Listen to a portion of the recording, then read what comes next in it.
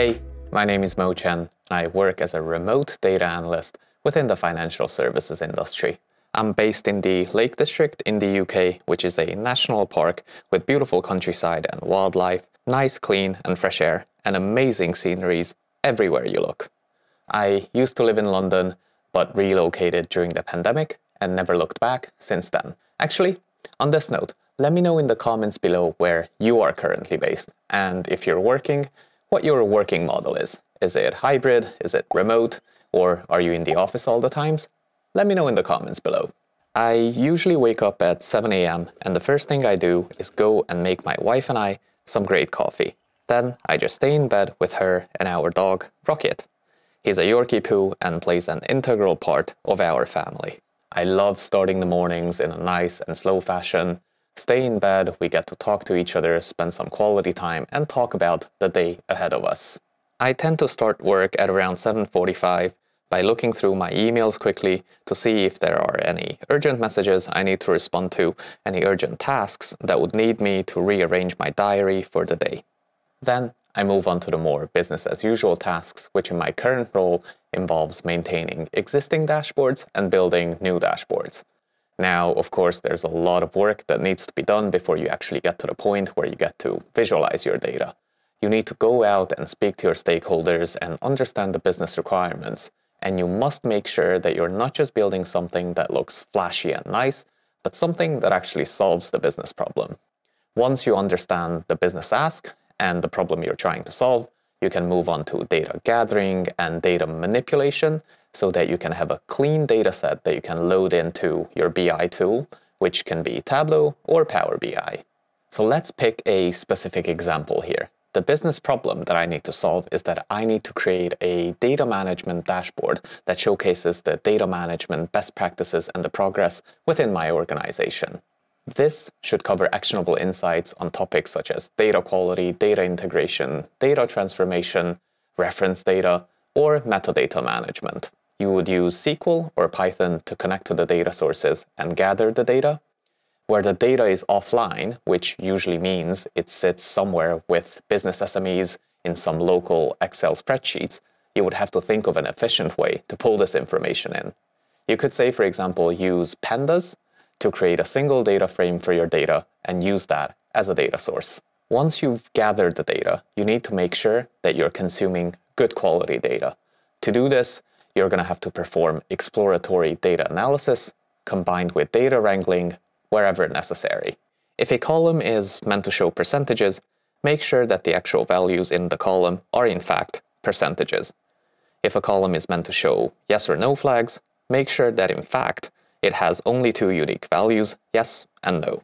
Once you've cleaned and transformed your data, creating the necessary visuals doesn't actually take that much time. I probably spend much more time formatting my dashboards to make them stand out and look nice than building the core visuals like bar charts, line charts, or heat maps. One pro data analyst tip I can give you here is that always put in the time and effort to create aesthetically pleasing visuals. No matter how much work you put into it before, cleaning the data, gathering the data, manipulating the data, if your end product, your dashboards, and your visuals look rubbish, then it'll be so much harder for you to convince your stakeholders and get the necessary buy-ins. I have breakfast anywhere between 9 a.m. and 10:30 a.m., depending on how hungry I am and how many meetings I have. I have some staple meals and foods that I like to eat, and I usually consume any combination of these for breakfast. So my meals can include bagels with cold cuts, porridge with protein, fruits, or yogurt. At noon, we take Rocket for a walk just outside where we live. We're lucky that we live in such a quiet area that he gets to just run around, chase his ball, and be happy. I really enjoy my lunchtime walks as I get to spend more time with my wife and Rocket, which is probably what I love most about working from home. After we get in from the walk, I have my second and final coffee for the day and some lunch at my desk.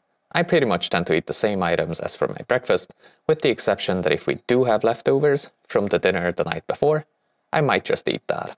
In the afternoon, I respond to more emails, have some more stakeholder or team meetings. Team meetings and regular check-ins allow me to connect with my colleagues, inquire and understand more about what projects they're working on, and see whether or not I could help out or join forces with them on closely related work items. If there's any data quality issues or other ad hoc analysis, I'll work on those, along with refining current dashboards and working on new dashboards. A recent ad hoc analysis required me to investigate bank-wide metadata on systems, key data points, and key outcomes within the organization.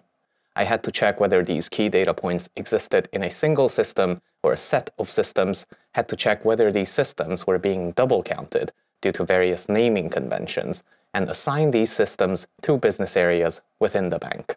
I actually did my entire analysis in Excel, given the exercise was more about applying business knowledge and lots of lookups, rather than some mega-hard coding exercise. The task required me to use my own business and domain knowledge and coordinate with other SMEs to get their inputs.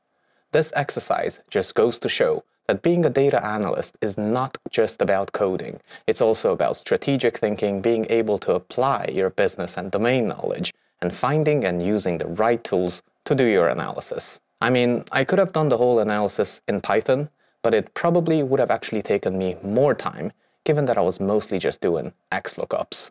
I try to always set aside time for learning and development.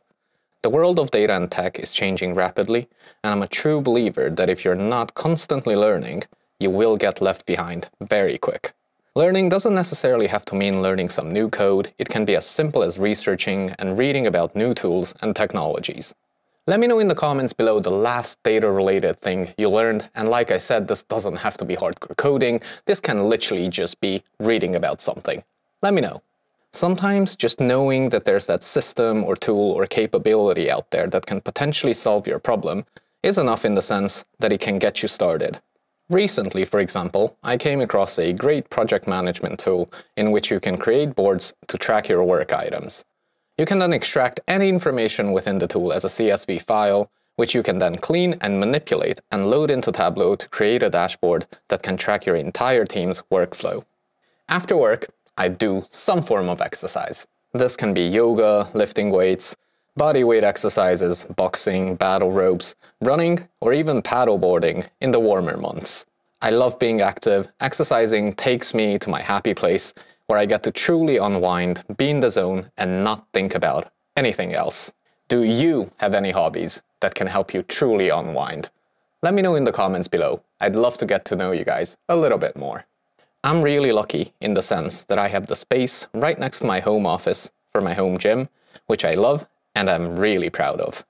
I make sure that at the end of each workout session, I foam roll and stretch, as they're really important for recovery and improving your mobility and flexibility. For dinner, we usually cook Asian-inspired meals.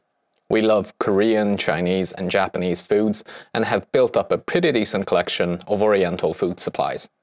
I think we have a great balance between making our food, eating out, and getting deliveries.